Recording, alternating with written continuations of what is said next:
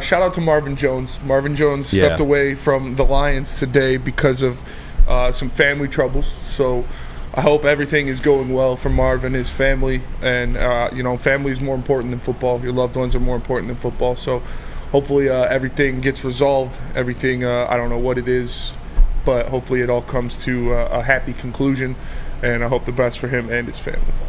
Yeah, one thing about Marvin Jones that I think a lot of people forgot or didn't know about, and I know because I had season tickets back then, but Marvin Jones, I'm not even comfortable bringing this up as a father, but he had a son pass away during his last stint with the Detroit Lions. It was just a baby, Marlo Jones. I'll never forget it because like that's even before I had kids, and it just like hurt me. It was a baby, it was a child, you know what I'm saying?